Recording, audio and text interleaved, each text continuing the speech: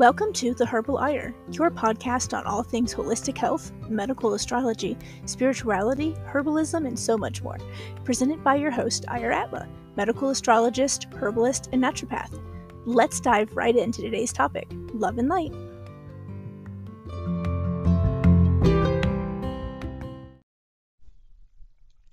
Hello everyone, and welcome back to The Herbal Ire. I'm your host, Ire Atla, and today we are going to continue the Medical Astrology 101 series with continuing into Cancer. I am so excited that you all joined me today. So, it is Cancer season when I'm recording this, so that's great timing, I think, and it's actually a really great season and time to be doing this. So I am super excited to go over this today with you. So let's get started, shall we?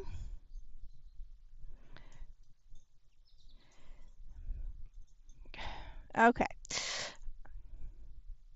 Alrighty, so today, like I said, we'll be talking all about Cancer. This sign is home to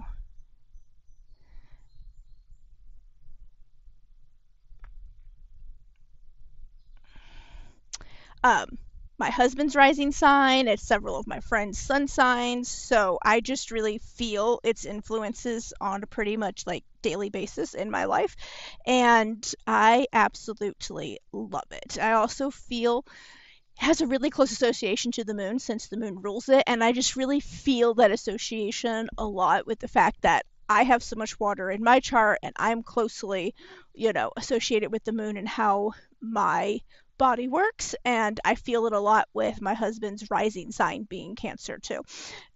So it's just as an individual with like a fuck ton of water in my chart, the moon and I are besties, right? Because it really does influence my my emotions, how my body responds to things. Like, yeah, the moon and I are really close. So this sign is actually one of like the most amazing signs of the zodiac, and I really can't wait to like dive in. So let's just go. So obviously, we're doing Cancer. The glyph for Cancer looks kind of like two waves that are crashing over each other. So one is it goes a straight line, like a curved line from the right to the left and then loops under, and then the other one goes from the left to the right and loops over. And so they look like two waves that are kind of crashing over top of each other. And that is obviously like kind of a perfect sign, given that this sign is a water sign. Cancer is represented by the crab when we speak about like what it's associated with. So the association with Cancer is the crab. The crab is an animal that has like a really tough outer shell for armor and protection, but the inside's kind of like soft and susceptible to injury, right? It's kind of squishy. And that's the same as our native Cancer individuals. So this is sun, moon, or rising. Many are really good at putting up a tough exterior, but on the inside, they're like the soft, squishy teddy bears that will, in turn, ferociously defend their loved ones if they feel like anybody is getting out of hand or harming their family. They are ferocious protectors, like the crab with its pinchers, right? But they're really good at not letting anybody see that side of them unless you get really close to them and they feel comfortable with you. If they don't feel comfortable, you're going to get that tough outer shell, right? But if they feel comfortable, you're going to see that vulnerable inside of them. And so that's very much the crab is a great depiction because of that, right? The crab does eventually outgrow its shell from time to time, and it needs to grow or find a new one depending on what type of crab that it is. And this is a part of Cancer that is not always easy for them, but is kind of a requirement for them to continue growing and evolving as a person, right? They like their own way of doing things. Their current shell is comfy, and they see absolutely no need to change it. So it can be really hard for them to really uh, you know, open up to people sometimes because of that. So this is really kind of a lesson that they need to learn, right? Is to learn how to evolve and change as needed. So that is really an important way for them to be.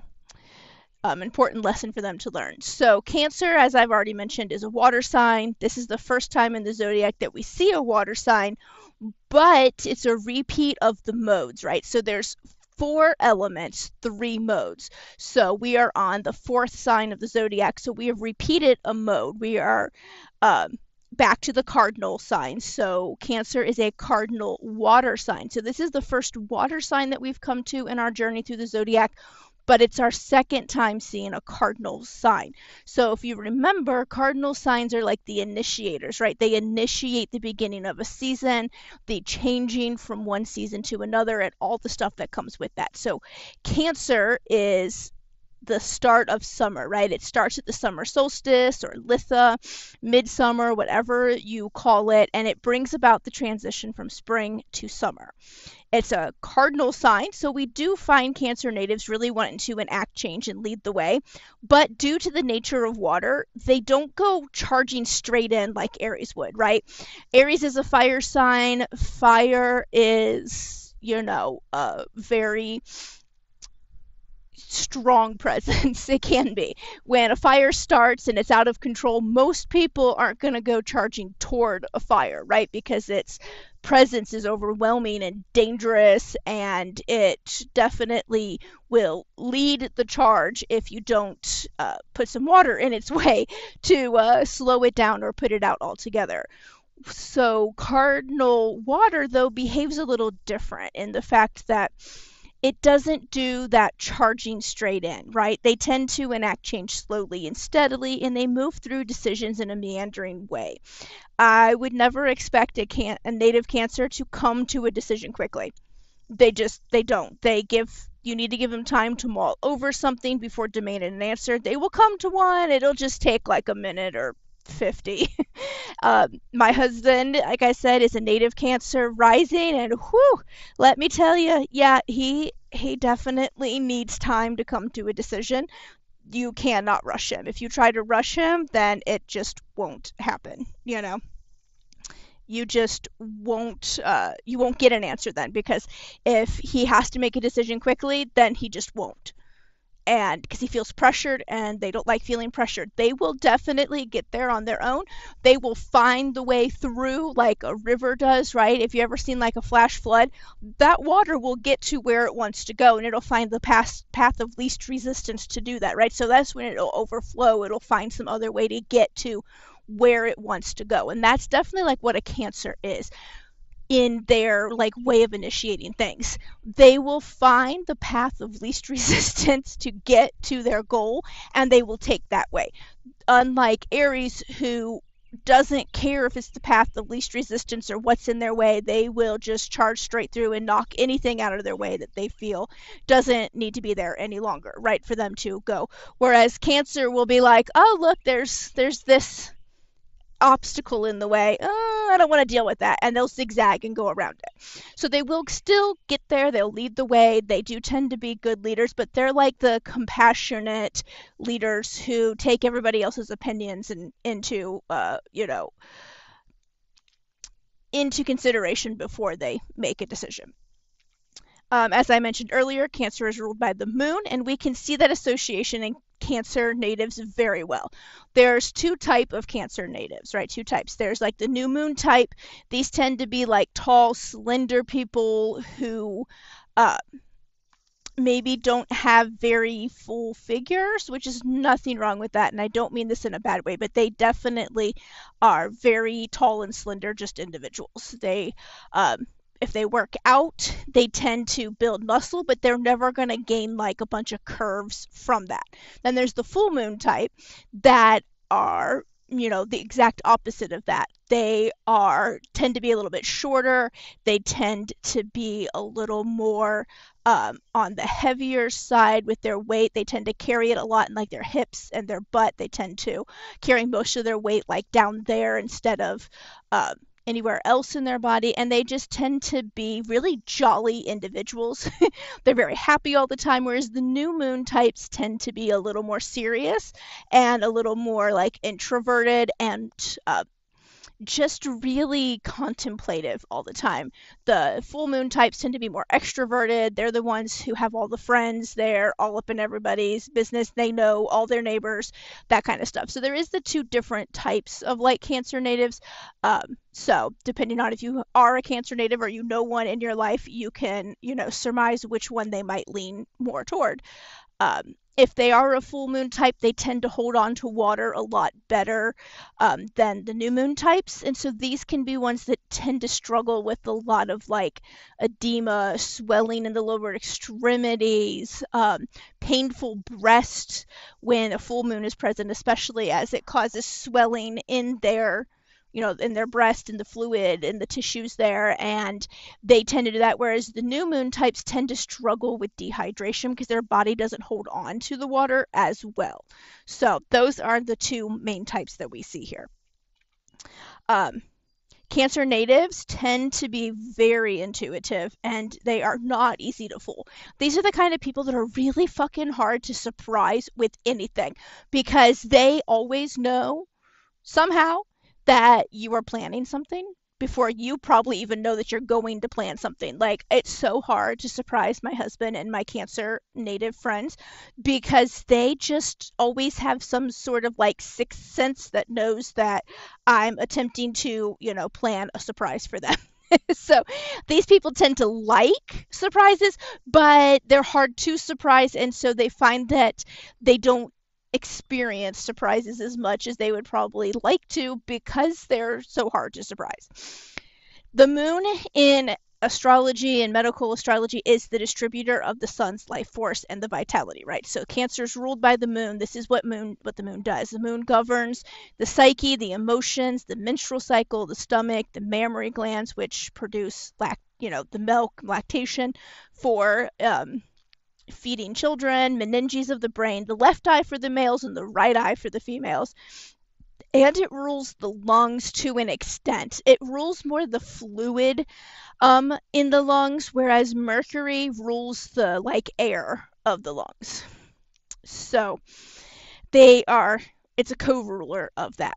Cancer, in turn, then rules the stomach, the breast. It co-rules the female reproductive system with Scorpio, and to a lesser extent, the male reproductive system, though we more associate the male reproductive system with Mars. The mucosal membranes in the lower part of the lungs are also ruled by Cancer. And we can definitely see the association with the mucosal membranes in Cancer because I find a lot of Cancer natives, when they get dehydrated, the first sign that they are dehydrated is they start having stomach issues, lots of pain, lots of indigestion, acid reflux, because that mucosal membrane is drying up, and as it loses its elasticity and its moistness, the acid in your stomach affects it more and causes a lot of pain. So you can definitely see that. Cancer natives who are dehydrated will also experience a lot of cracking in their hips and knees and their joints because as they get too dehydrated, the mucosal membranes and the synovial fluid starts drying up a little bit. So it's very imperative with Cancer that they do make sure they're hydrated, but they have to be a little careful with their hydration because of their tendency, especially if they're a full moon type, to hold on to that water a little too much and then go the opposite direction where now they're having swelling in their extremities from having too much fluid and nowhere for it to go. So we'll talk more about how to control that here later in the episode. So Cancer also rules, like I said, the lower part of the lungs. So it rules the lower lobes, while Gemini officially only technically rules the upper lobes, but I find that Gemini can also affect the lower lobes as well, depending on what's going on in the lungs. It can help me pinpoint which sign is actually the one that's more afflicted. And Cancer also rules the emotional waters of the heart. Whereas Leo rules the heart in general, which we'll talk about in the next episode when we get to Leo, but If you're talking about the emotional part of the emotional waters, the emotional feeling of the heart, that is actually ruled by Cancer. Cancer rules the fourth house on the wheel of the zodiac. This house is concerned with family, motherhood, the home, and your roots, be these like emotional or physical roots. So, like your physical roots to the earth, your physical roots to other people, your emotional roots to other people or a certain place, things like that. In a way, it kind of also rules a little bit of your identity and how you identify within your family structure. Um, all of my Scorpio placements are in the fourth house. So you will find this out when we cover Scorpio, but Scorpio rules changes in your life, physically, emotionally, spiritually. So because of all of my Scorpio placements being in my fourth house, like 99% of my life lessons revolve around like my mother, my family, and things affecting my home life. So yay, that's so much fun.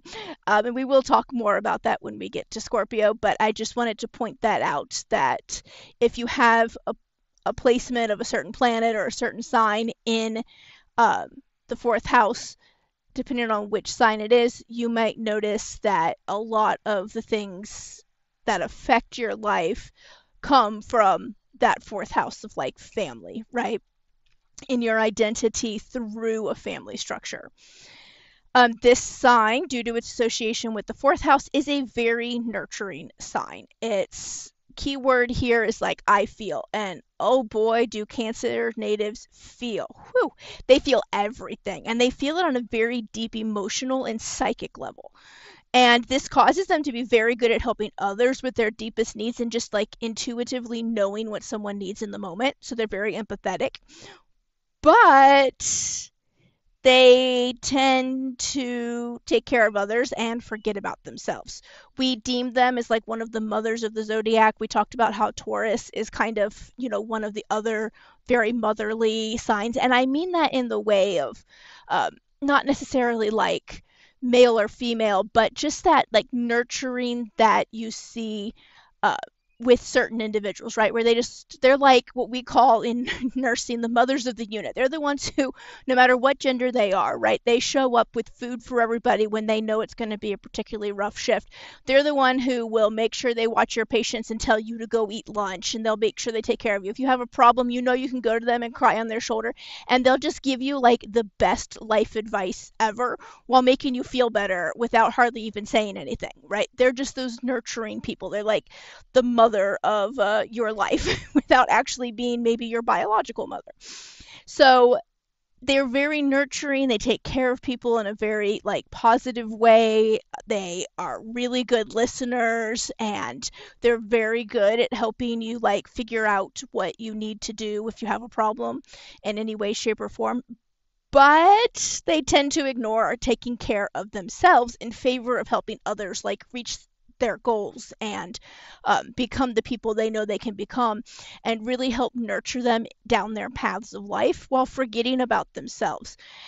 So your opposite sign, right, the polar sign of Cancer is Capricorn, and Capricorn is all about boundaries, which we'll talk about when we get to Capricorn. But I just want to mention that, right? Capricorn is all about boundaries and establishing boundaries in your personal life, establishing boundaries in your emotional and physical side, and just making sure that you take care of you and put yourself first in situations where it requires that, instead of always being like, throwing yourself under the bus or making yourself a martyr for something that you really don't need to be. And so Cancers really need to remember that opposite sign and lean into it sometimes and set those boundaries. That's something that I notice many Cancer natives do struggle with, is setting boundaries in their life that protect them and others in their lives and really help them not feel like they're being taken advantage of all the time and people are always taking and never giving back to them. Um, So, in its high expression or its high evolution, Cancer, as we mentioned, is like a very nurturing mother type figure. And I say mother with quotes around it. They embody empathy. They not only hear what you're saying, but they feel it. Like just really deeply in their body. There's a kindness and a desire to help others. It's very strong. They have a hard time ignoring it. Many native cancers who are in their high expression tend to work in like the healthcare field or in some manner of like doing something where they can actually enact change and help others. Um, there is a kindness here and a desire to help others. They wear their heart on their sleeve sometimes, but they're also quick to like lend a hand or a listening ear or words of wisdom when someone needs it. They have a rich inner life due to their like very highly receptive nature. And this is because their imagination like wanders freely and they have a great inner visualization system. These are the individuals that like when they think of something, they can literally like picture it in their mind, like see it as an actual picture and evolve that into whatever it is that they want. They have great imaginations, and due to this, they tend to be very artistic and creative individuals that are very visual in how they learn and how they perceive the world. And so they tend to, in their high expression especially, put out art in a way that they use that visual creativity and that ability to see things on a level that maybe others can't, and help open others' minds and their imaginations to what is really being seen like out in this world and on a different like plane almost of existence. In its low expression and low evolution, the positive traits we just mentioned also really turn into Cancer's shadow side, right? So their ability to feel so much and always be giving to others can turn them into like shy, timid people that disconnect from the outer world and retreat inside themselves. They start living more in their heads and less with their hearts. They become kind of cynical and closed off, and they only see the negative in the world instead of the positive. When somebody confronts them, they turn into like highly emotional, erratic people that are very irrational, which is understandable because they retreated into that like instinctual realm, and that realm doesn't have any rationalization to it, right? Instinct is just that. It's instinct. There's no logicking with it. There's no rationalizing with it. It's just, it is what it is. And so when they're in their low expression, they can tend to rely more on those instincts, and those instincts can in turn them potentially into highly emotional, erratic people.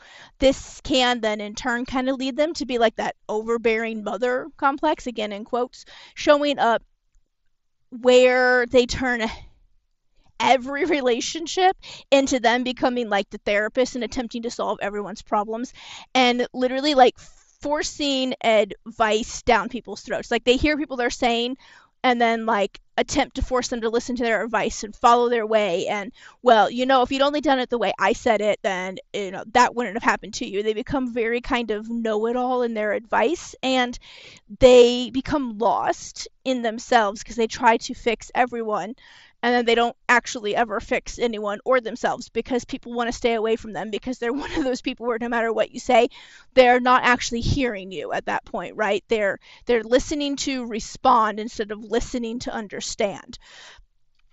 And these are the people we see where like every relationship they have, they're like, well, I know they have so much potential. If only I can get them to see it, right? And they spend the entire relationship trying to change the other person into who they can see them becoming instead of accepting them for who they are and just loving them where they are.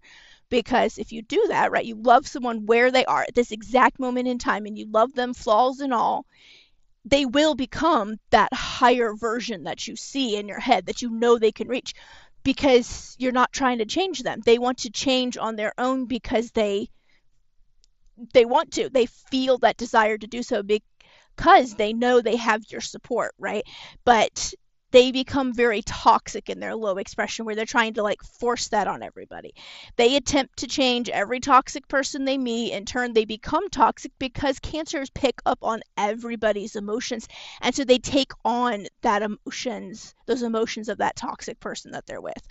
And they really like lose themselves in that other person and struggle to maintain their own identity. So we see a lot of people in those relationships that you know who I'm talking about, the ones that are over and over again in like some kind of bad toxic relationship where as soon as they start dating a new person, they're suddenly into computer gaming because that's what this person's in. But last week when they dated this other person, they were really into motocross, and then the time before that they were suddenly into cross stitching, right? And you look into it, those are all the things that that person that they're currently dating is into, and they lose themselves and don't have their own identities and what they like, and they don't know who they are anymore. Another possible low expression that I see is they put up a hard outer shell and become overly protective and really kind of closed off to everything. So this actually in turn kind of disables and turns off their ability to feel how others feel and shuts down their empathy.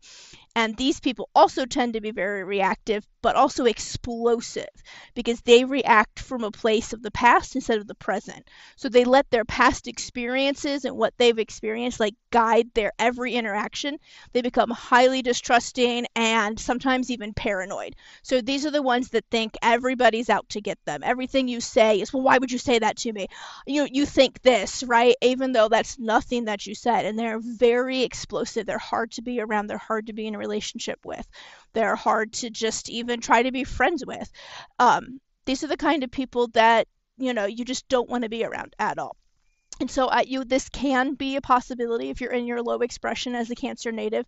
And so just knowing this and learning this about yourself and knowing when you feel like you're going that way to do what you know you need to do to get out of that. Sometimes taking a break from people, taking a break from the world, go retreat into yourself for a little while to figure out really who you are and what you want. And then when you've done that, come back out into the world and bring that version of yourself out there instead of letting everyone else's opinions of you and what they think you should do influence you to become somebody that you ultimately don't like and you don't want to be around yourself. So that's definitely something that I see with Cancer natives. They need a lot of alone time. Many of them tend to be like extroverted introverts, right? When they're around people they know and trust and like, they're very extroverted. When they're not, they're very introverted, but they also just need a lot of alone time to recharge their batteries. And that's okay. Some people need that. Common health problems that we see with Cancer, digestive issues, because it rules the stomach. I see a lot of digestive issues, and honestly, I see a lot more of them stemming from emotional reasons, such as like anxiety-induced stomach aches, than I do from actual like physiological reasons, right? They can tend toward eating disorders.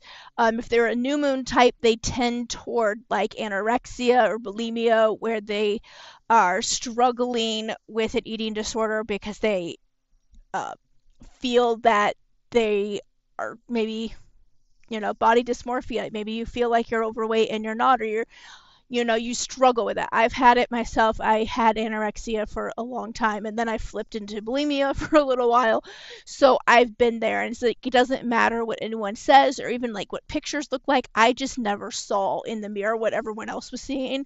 And so that was me really struggling with like that new moon side, right? Where new moon individuals that are more influenced by that tend to be undereaters, whereas full moon people tend to have eating disorders of overeating, so more like binge eating disorder instead. So they can flip either way in these eating disorders. Edema, which is like swelling, like we mentioned earlier, in typically extremities, but edema can be anywhere in the body, but you typically see it more like in the legs and the feet. And the arms, sometimes in the hands over anywhere else. Allergies. Oh my gosh. My Cancer natives have allergies to everything. I see it more in Cancer, Sun, and Moons than I do in Risings. But, environmental allergies, medication allergies, food allergies. These are the people that struggle with a lot of allergies many times. Depression, paranoia, breast cysts and breast soreness, lactation issues, as well as fertility issues occasionally.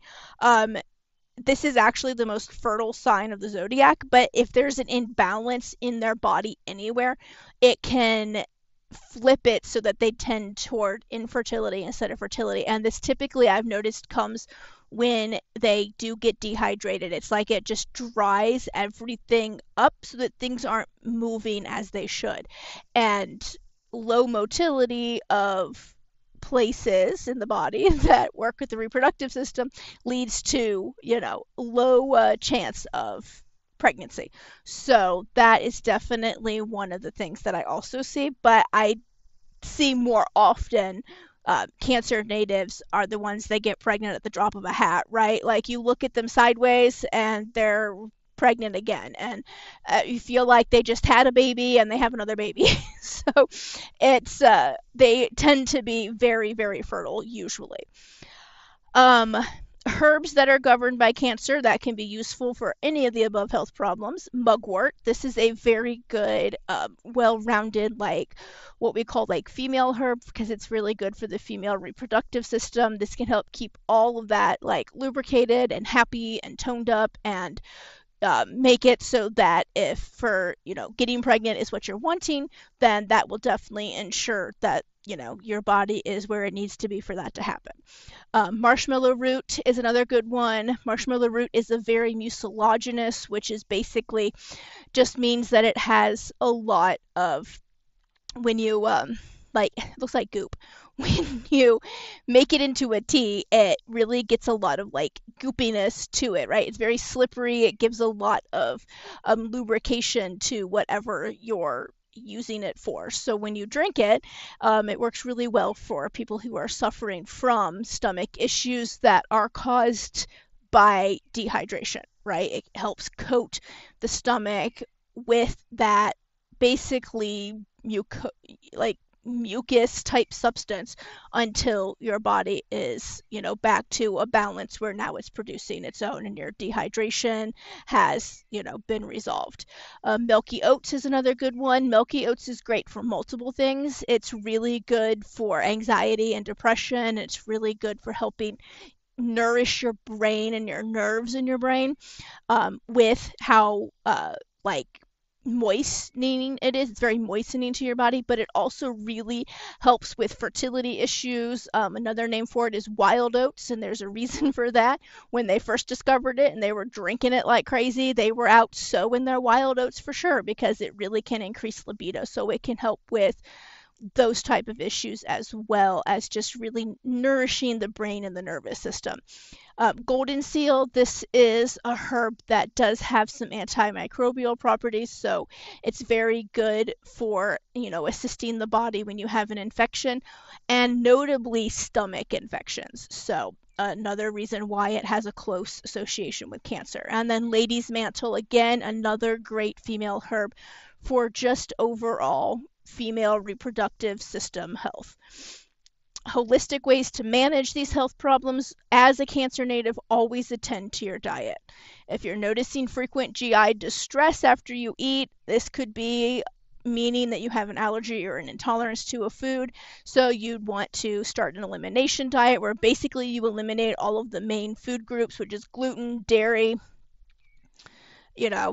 eggs, strawberries for some people, and you basically go down to eating just very plain stuff. And then you do that for, I think it's like 4 to 6 weeks, and then you start adding things back in one at a time for like a week and see how your body reacts. And figure out which foods are affecting you. And then you just basically remove those from your meals, right? And know that those are foods that just don't work as well for your body.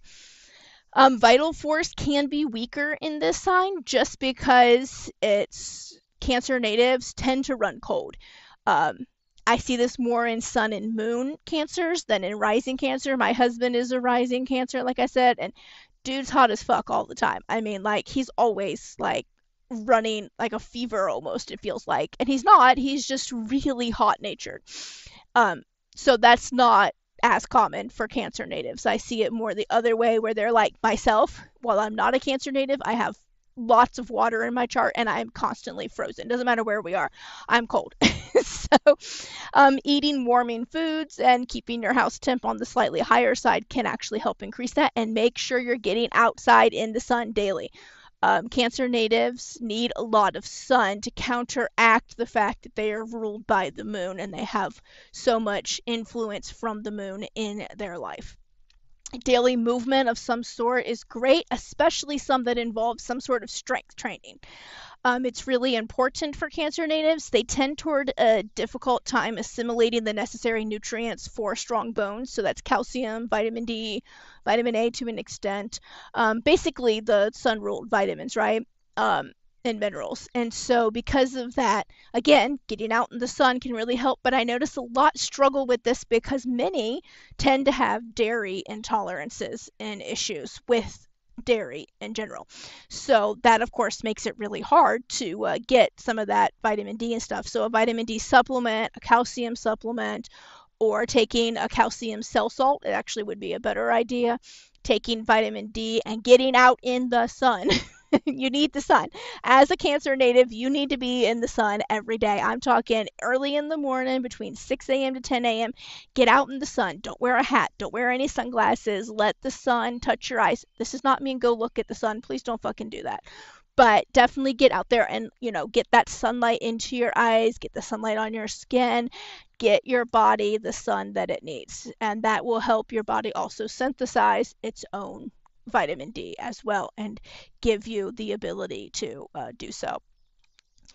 Strength training is also good because of the many Cancer natives, because of their difficulty assimilating vitamin D and calcium, tend toward broken bones a lot in childhood, especially, but also as adults, they tend to be the ones who trip, and the next thing you know, they have a broken ankle or something. So, strength training can actually really help with that too, as it also helps not only build your muscles but strengthen your bones. Always attend to your mental health. As I said, this sign is very intuitive, empathetic, and you feel all the things. So staying away from the news, staying away from disturbing images, not watching movies and stuff that really do upset you. Other things that you notice that just highly affect your emotions, your mental health, distress you in any way, cut it out. Just cut it out of your life. This includes people too.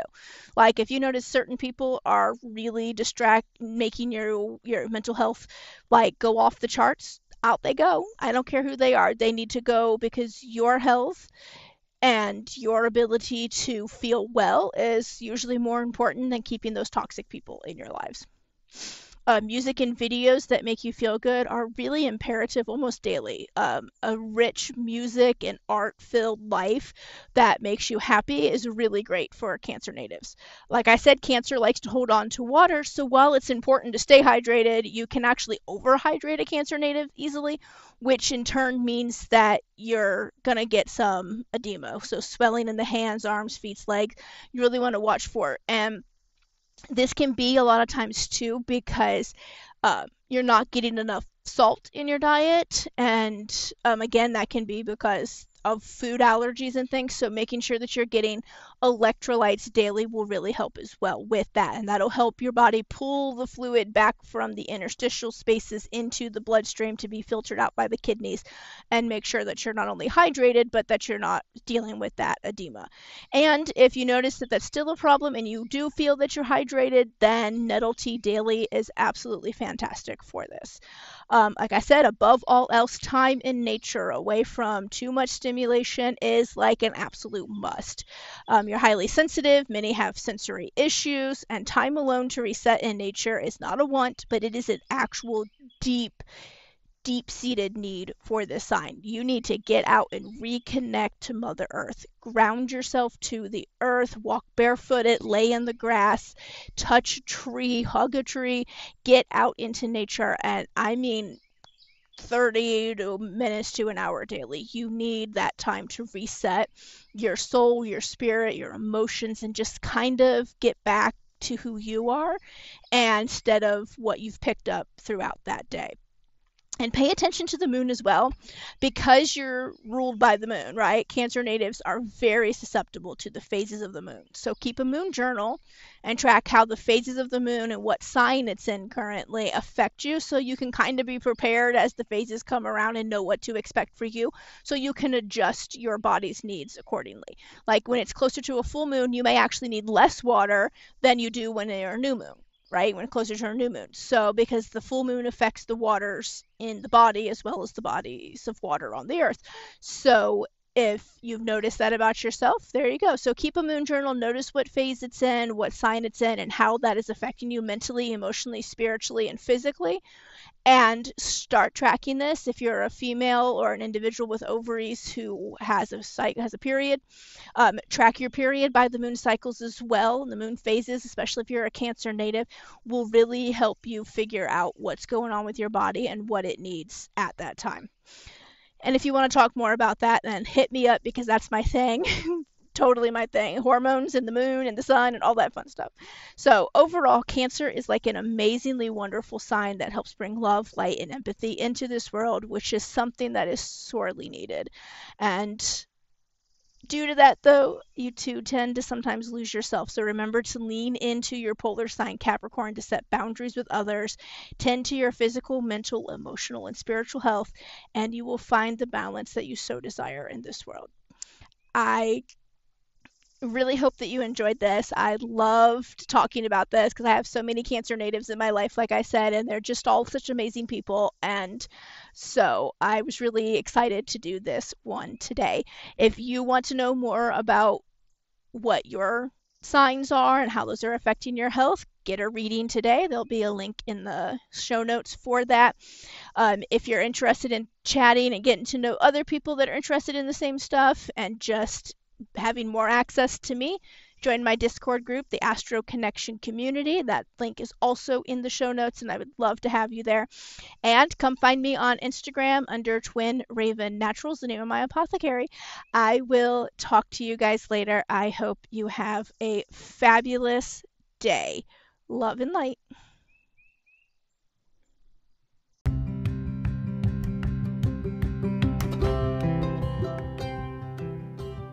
That's it for another great episode of The Herbal Ire. Tune in next week for more valuable content with your host, Ire Atla.